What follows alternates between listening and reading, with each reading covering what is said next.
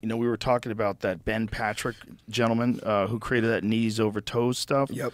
And we were doing the Nordic curls today. And I was saying, like, when I first did that, I couldn't even do one. I couldn't do one. And I was shocked. I was like, I have pretty strong legs, like from kicking and stuff. Like, why can't I lift myself up with my legs? Couldn't even do one.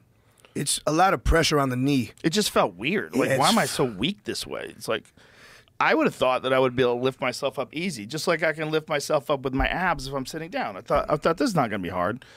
I thought I was going to do it easily, too. It's so hard. And then when I got into the apparatus, I realized that I'm very weak in that area.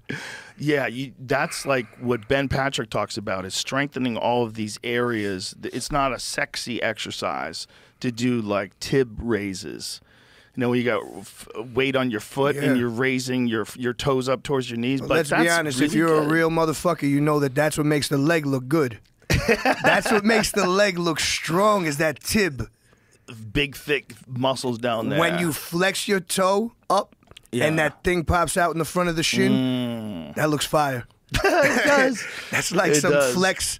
That's like some muscular development. That's all I wanted was that tib work.